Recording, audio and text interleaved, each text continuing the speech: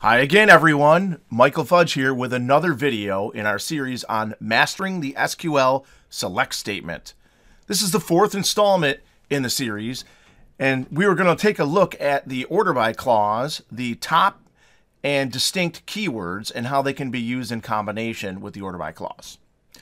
As always, you're encouraged to follow along by using the Learn Databases environment, and you can learn more about it by clicking on the link below, applydb.com for details.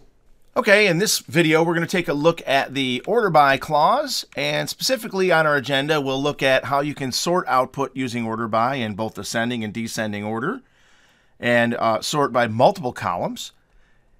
And we'll look at how this is affected by column aliasing in the projections. And then we'll discover top and how to use top with order by, and we'll also finish up by looking at distinct. So let's get into it. All right, here I am out again in Azure Data Studio. We are using the TinyU database from Learn Databases, and we are using specifically the students table again. So let's start out with some really simple scenarios. Maybe I want to sort this output by student's last name. Then I can do something like this. I could take my select statement and say order by student last name. And that will rearrange the output so that alphabetically the A's come first. You see the student ID is now all jumbled because we are now sorted by this column instead. Okay. Now, maybe you want to sort by two columns. So you can say order by last name. I guess I should do a new one. Sort by last, then first. Select from students. Order by student last name. Student first name. You can sort by both. Now, I don't know if there's anybody with the same last name in here, but the way that this would work is you would first sort by last name, and then if there were any duplicates, those duplicates would get in turn sorted by first name. So as a way of showing you this, I'm going to order by year, then last name, then first name. And to make it easy for you to see, I'm going to rearrange the columns as well. Year, then last, then first. And we're going to do this. Select from students. And we're just going to put down here student ID so you can see that they get jumbled up. And we're going to do student year name next. Student last name. Student first name. And then let me just show you what we got. And then we're going to order them. Student year name. Student last name. Student first name. There, that looks good. And so now you'll see all the freshmen, and then within the freshmen, they're ordered alphabetically by last name and first name, and then you see the graduate students, then the juniors, then the seniors, and the sophomores. And they're sorted alphabetically by last name, then first name. So you might be wondering, well, why isn't this sorting right? You know, this is not sorting by freshman, sophomore, junior, senior. And you're gonna we'll address this when we get to table joins, but the way that the SQL query does it is it sorts them by either going to be a numerical order or alphabetical order, depending on whether it's a number or char varchar type. So if you want to sort them freshman, sophomore, junior, senior, what you need to do is make a table, which I did here, that has the years and then how they should be sorted. And then I need to combine the two tables together so I can get access to this column. And then if I sort by this column, then they'll be sorted in the right order. So, freshman, sophomore, junior, senior. But we'll do that in the next video when we do joins. Okay, I just want to bring that up in case you're wondering why I did that. So let's dive deeper into it. You can also sort things in descending order if you want. So let's put the last names first, but do the higher last names first. So let's do that.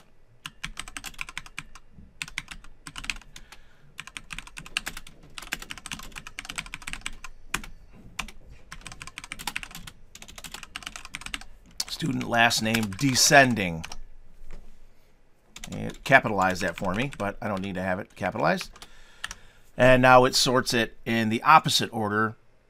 So the Y's are first, and then the A's are last. Okay, so you can sort things in ascending or descending order. Okay, let's talk about order by and column aliasing. So the way it works, as we saw before, and I'm going to give you a whole query now. Let's take this up here. That way you don't have to watch me type so much. So we're going to take student ID.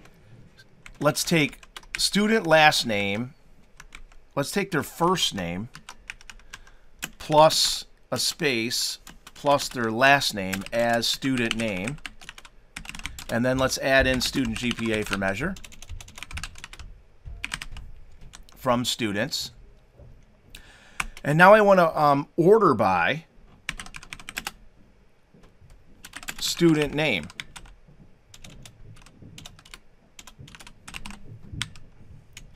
And if you remember, when we had the where clause, you couldn't say where student name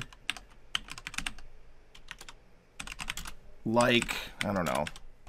I couldn't say this, excuse me, because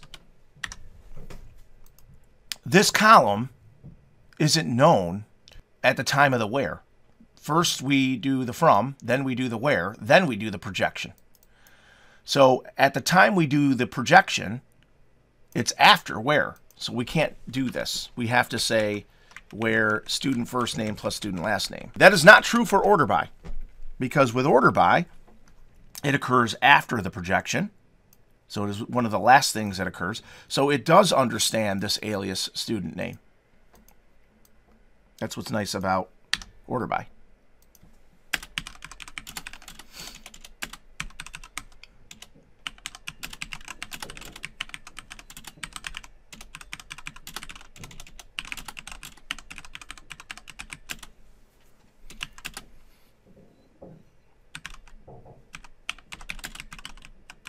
Okay. Let's do another example with top. So what does top do? Well, it's easiest to explain top via example. So let's try this. Select top 5 from students. And I need my projection still.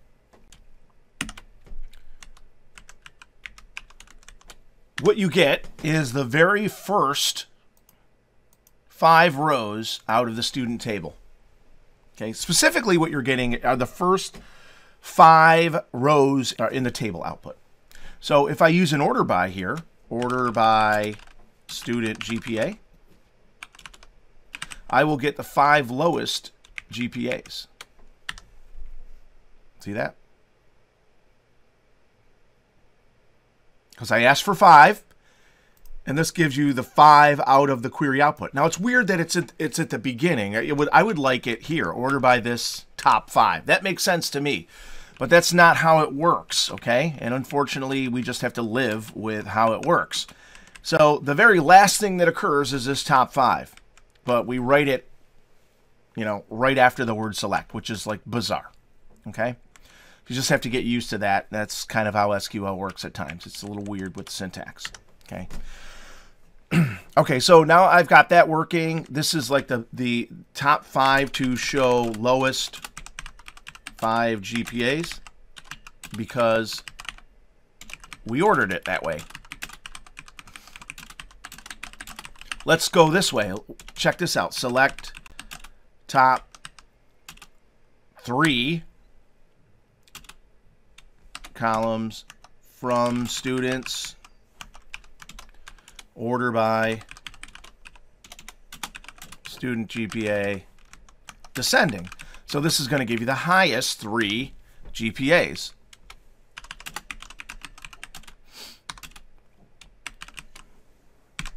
Okay, see how that works? And just to show you, if I do the top 10, you'll see that, you know, not everybody has a 4-0. We eventually break the 4-0 barrier down into the 3 barrier. Okay. Now you might be wondering, well, how can I query this and say, well, I want to show the top GPAs that are bigger than a certain average or bigger than maybe I want to see them in the top quartile, that is a top quarter of all GPAs. We're gonna do that with window functions. So that's going to be later on. That'll be another video, but we'll get there, right? We're mastering the statement. You got to learn all the bits before you can master it.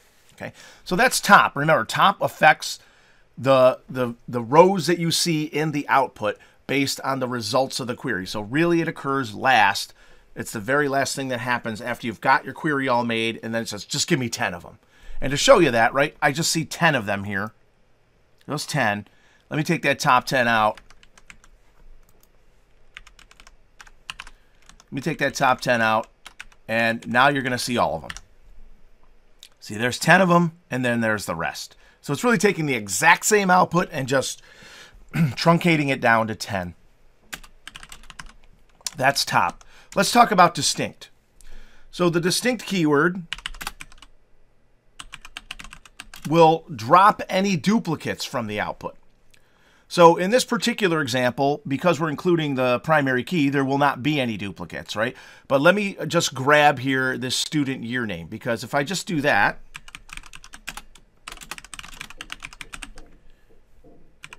if I just grab student year name, you'll see that there's a lot of duplicates in here, right? There's one row for every actual student in the table. Maybe I just want to see which year names are used by these students, right? So that's where distinct comes in play. All distinct does is it takes the output that you see and removes any duplicate rows. That is, it removes any rows that will violate entity integrity, in essence, right? Because we have no entity integrity in this output because sophomore is here and sophomore is here and sophomore is here, and I can't get to one of these sophomores declaratively. Distinct will, again, prune the output to only unique values. Now, it goes after select, but really it would be nice if it was down here because it's one of the very last things that happens in the output. But it goes here, unfortunately. And so there you go. You just get distinct values among the output. Okay? You can use distinct with order by as well. So I could take this same. You can sort and with distinct. You know, order by student GPA. I don't know. I would student year name. Student year name. You want to probably sort by what you see, right? Now, what is really happening here? This is important to understand. What is really happening here is you're getting this output, and then distinct is getting rid of any duplicates so that there's only one value for freshman, one value for graduate, one value for junior. That's what's happening. Okay, it's not doing distinct before it does order by. It actually is taking that huge output, sorting it all, then using distinct to just grab the unique values. Okay, but distinct is an awesome way for you to guarantee that your query output will have entity integrity. Okay, one last example. You can use multiple columns with distinct. So if I said select from students, and then let's do student major ID, student year name. And let's get a distinct. Well, let me just show you this, right? So this is just a combination for every student of their majors. This person's major is 3, whatever that is. I'd have to look it up in the majors table. That's the next video. This student's major is 2. But there's a lot of repeating in here, right? So if I use distinct,